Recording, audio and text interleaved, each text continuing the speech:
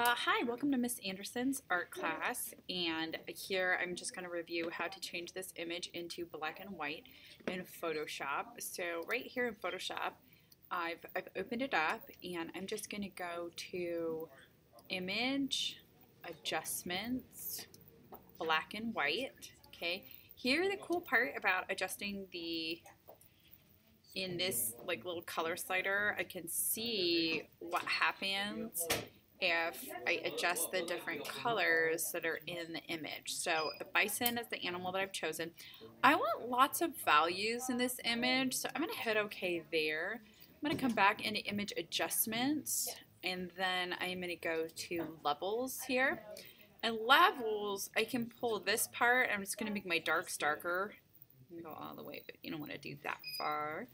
And I can pull this part, and it's going to make my lights lighter, so just kind of increasing the contrast. And this little slider is going to sort of toggle between the two. So I like that. There's lots of lights and darks in it, and so that I can now see this image. And then to save it, I go to File, Save As. And I mean, I can give it a new name if I want to, like Bison BW. I'm just going to save it to my desktop, but if you wanted to, you could save it into your documents.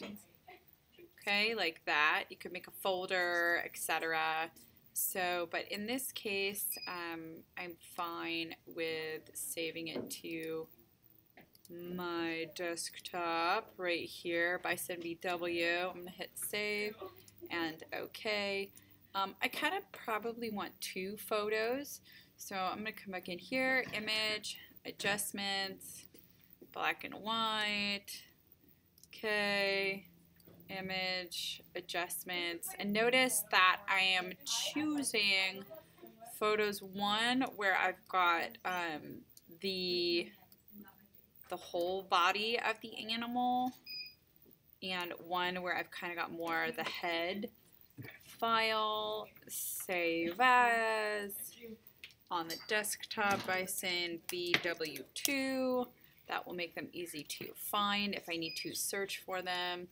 So I have everything set up so that it's going to appear right here. Once I've done that, to print these guys, I'm just going to select them both and double click. Hold the Shift key so that they're both selected. File, print. Now here we want to actually put them both on the same page. So right here in layout, we're going to go to 2, and there they will come up. As long as you have them selected in the sidebar, they're going to come up like that. And then I believe I have auto rotate. That's going to be right here. So if I don't unclick auto rotate, it's going to keep it the original orientation, but I want to make the most use of my paper. So once you've done that, you can just go ahead and hit print, and you are ready to go.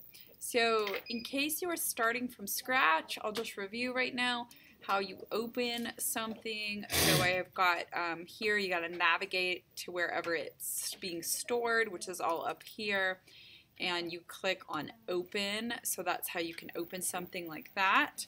Or if you want to open something by dragging it onto Photoshop, that's something you can do too. So if I want to open this image in Photoshop, I can just drag it onto Photoshop, the little icon.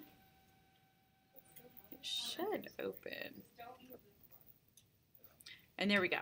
It's opening up right now. Okay.